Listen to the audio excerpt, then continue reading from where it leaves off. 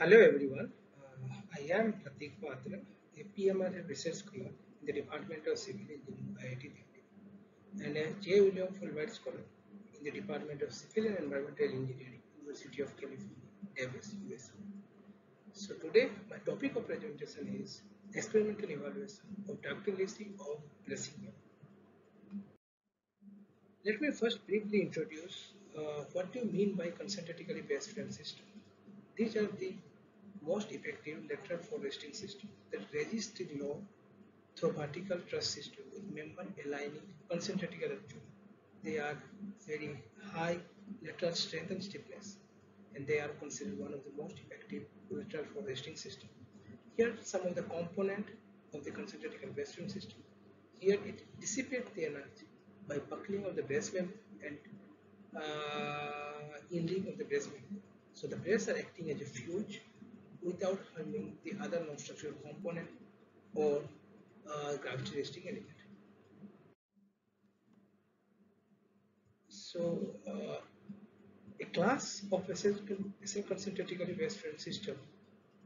Let me please, yeah. So a class of vessel concentric based frame system that are used to have maximized ductility and elastic capacity are called special concentric based frame system. They are designed for high inelastic drift and to have high ductility. They are in some cases preferred to the special moment resting system in case of roll edge welding, where the requirement shows that by designing a severe system we have a smaller B and column sizes. They have different components as I have discussed. So the buckling direction are basically decided based on the connection or the arrangement of the connection. So if you have gusset plate connected to the brace member, then we will be having that outer plane buckling behavior. And if we introduce the light plate, then we get have an in-plane buckling behavior in case of compressor concentric brace when the lateral load is. So the braces are connected to the frame structure based on three different type of connection. This connection basically divided or gives behavior based on the direction of the buckling. The one type of connection is first type of connection is called outer plane buckling brace connection. They deform the brace in the outer plane buckling brace. Another type of connection is called in-plane buckling connection. They deform the brace in the plane of the frame so that the damage of the structural component is not going to happen. Then another connection is for direct connection where the brace directly connected to the beam column junction is by help of the stiffening, and the buckling direction depends upon the lowest moment of inertia of the brace member. So these are the locations where the elasticity is going to follow when the brace is going to buckle based on the different type of connection.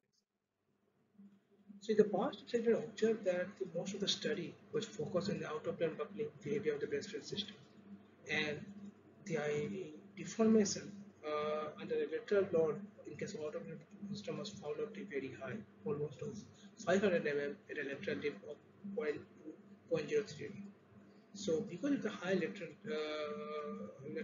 high outer plane deformation behavior, the damage on the external wall, equipment, and the life losses are also observed to be very high because most of the life losses in case of earthquake because of the falling debris, so which is also getting very high because of this behavior.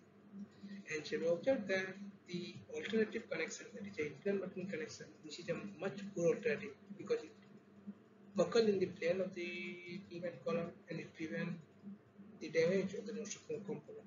It has a limited studies, so which is need to be explored to have better understanding so that it can be easily used in the design office and the construction processes. So based on the observation, it has been found that there are various sort of structural deficiency in case of interbuckling system. So in the proposed study, we try to propose an equation to prevent this critical limit state that is having a least to premature failure.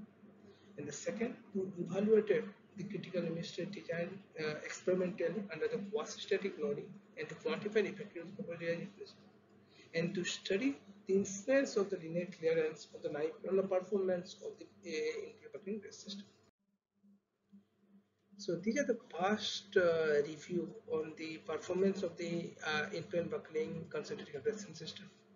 The in-plane buckling are designed that the press will buckle in plane, but it has been observed that the out-of-plane buckling behavior has been found. So the bending is observed in the plane of the gusset.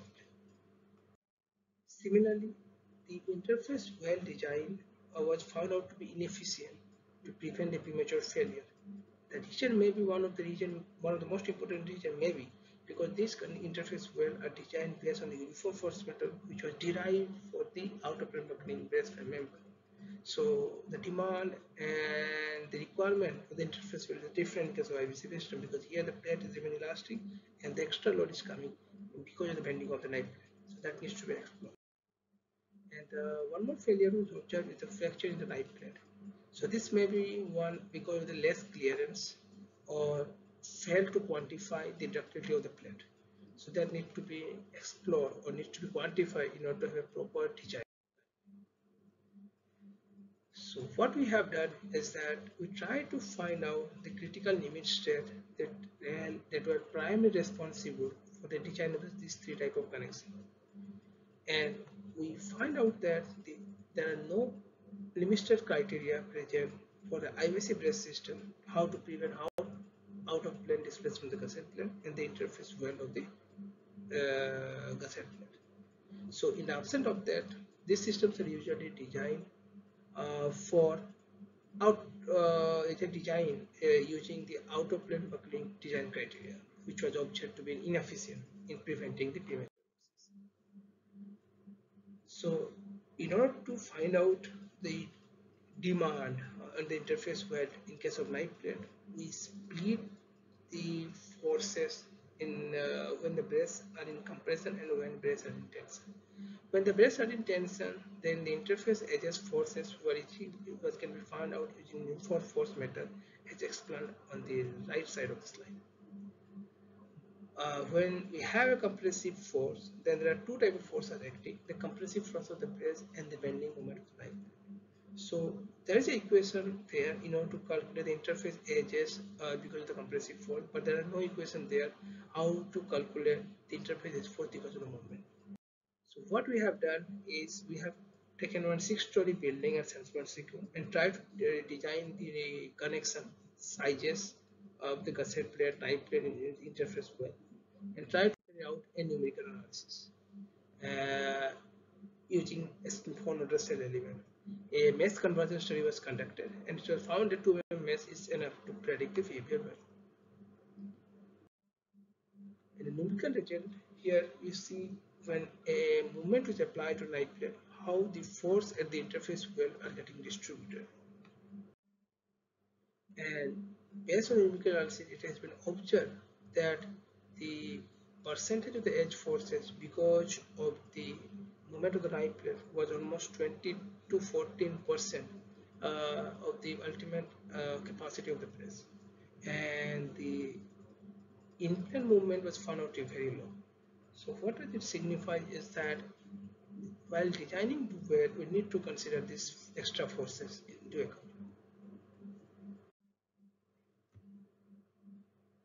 Based on the distribution of the forces, interface forces that is going to generate it because of the bending knife plate was proposed, and the formula was shown here. It is based on the distribution of the forces that was observed in the numerical study, and it has been found that the percentage of error was within the 10% limit. So the proposed formula was able to predict the interface well most like in a correct to some correct extent. So it can be used to evaluate the interface well designed. It can be used for that. Then the next important criteria as to how to prevent the out of plane bending, because they are designed for in-plane bending. When the experiment it observed that despite the out of plane bending, the gusset will used to bend despite having clearance and premature failure of the. So how to prevent that? So in that for that interaction equation was used. So what we do is that we calculate the moment capacity based on this interaction equation, and we compare it to the knife plate. Whichever plate has a higher tendency to buckle bend is going to buckle in that direction. So we make our design sure that the movement capacity of the gusset plates will be higher as compared to knife plates, so that the in-plane binding is going to occur and out-of-plane buckling can be prevented. And in the numerical analysis, it will be found that by using this criteria, the performance was improved and we will get the in-plane buckling. Then once we have these two criteria, then we will be having design the interface well, which is again the base of the tension, compression, and the extra demand is coming due to the bending of the knife blade. So the equation was proposed and it was found out to be effective in the numerical analysis. In order to check the effectiveness of the proposed equation, an experimental study was conducted on for 26.1 close to 0.9 mm circular hollow section. So these are a description of some of the properties of the base member, which is slenderness of 83 87. Two type of connections were taken with having a different unit clearance, so that we can have we can check the performance of the interface well and out of plane behavior that we have proposed, as well as with the effect of the clearance.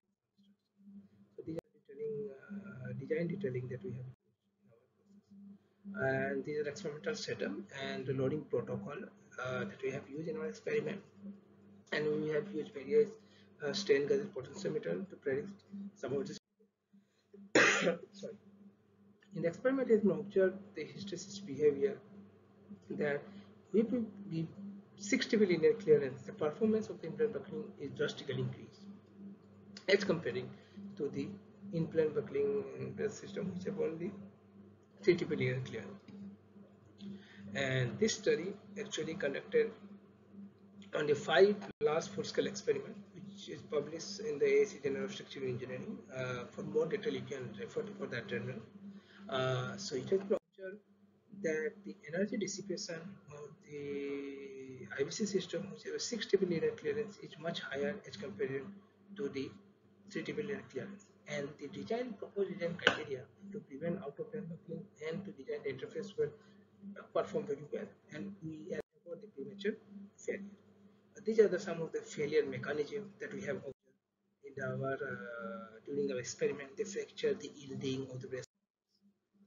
Uh, what conclusion we found in our study is the design recommendation that we have proposed to prevent the interface well failure out of plane perform very well, and premature failures was found to be avoided if we go very best by the design criteria that we have proposed, and the clearance in the knife blade have enhanced the performance of the system and its fracture ductility.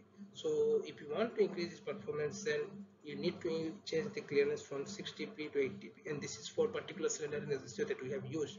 So what does it mean? That for lower slenderness, your higher linear clearance is going to work, and for higher slenderness, lower clearance also is going to work. So detail on this can be referred to the paper that published in Journal of Structure. So right now what we are doing is we try to validate our experimental work based on using the numerical analysis, and try to predict the fracture using the micromechanics approach.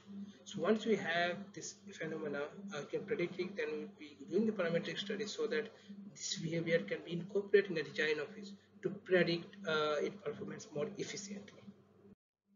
Thank you for this.